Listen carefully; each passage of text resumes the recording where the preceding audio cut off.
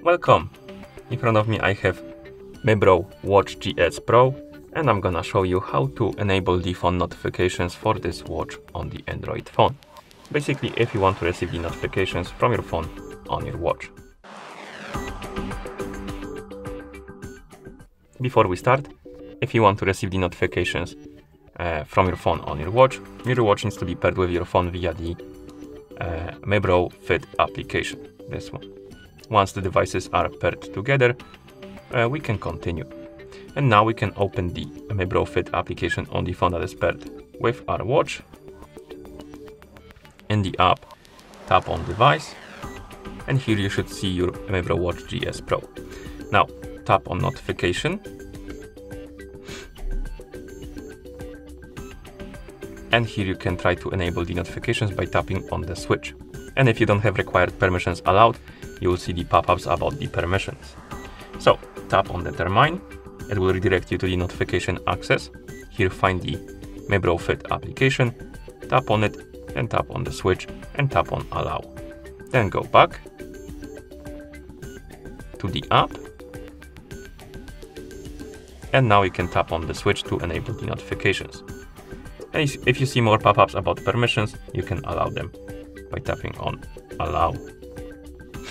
And as you can see, we have the notifications for the phone calls and SMS enabled by default. And you can also enable and disable notifications for specific apps on your phone.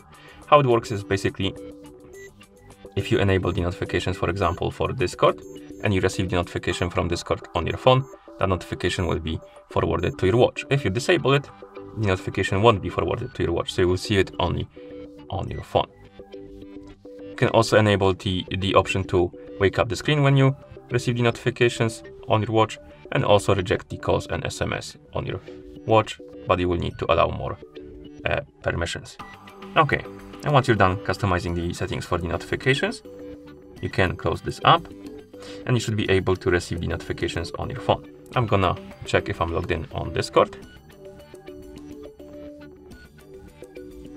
I am, so I'm gonna send myself a message on Discord, and it should pop up on the watch. So let's send myself a message.